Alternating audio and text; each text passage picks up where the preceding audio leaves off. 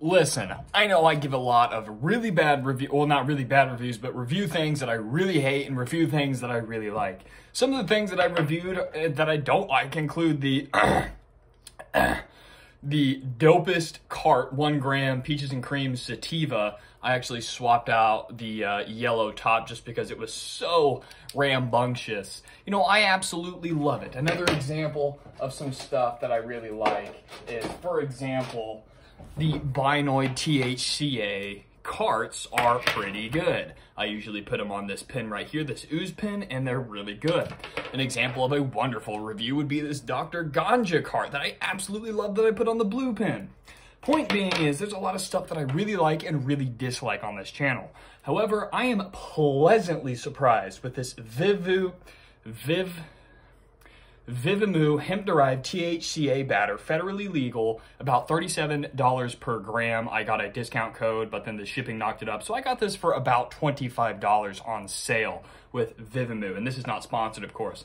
Now, on first impressions, I only got a gram. So for example, this white container is a gram, and it has nothing left but some reclaim, which goes fucking crazy.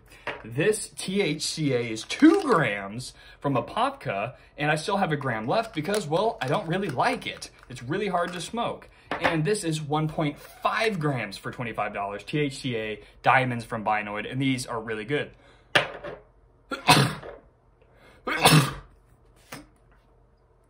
Add a beer. Anyway, point being is, I've left a lot of reviews on this channel. This, I gave the Binoid a 10 out of 10. This is just dispensary stuff, didn't review that. Then I gave this like a 7 out of 10. I didn't really like the Apopka stuff. But this is my new favorite concentrate.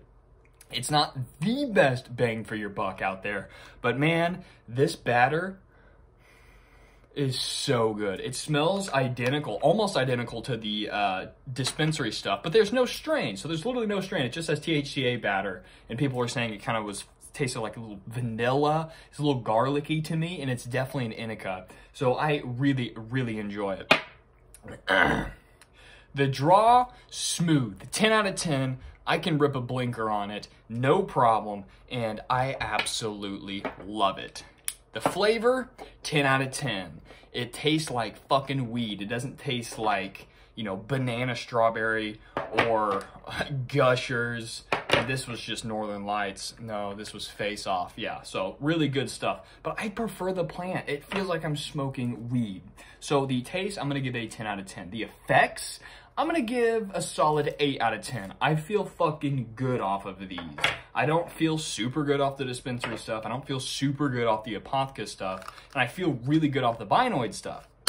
This, the feelings, I'm going to give an 8 out of 10. It is a live resin batter, so it's definitely good stuff, but not the best high I've ever had in my life, but one of the best. Certainly out of my collection here, it is probably my favorite thing to smoke, and I've got way more in my treasure box here.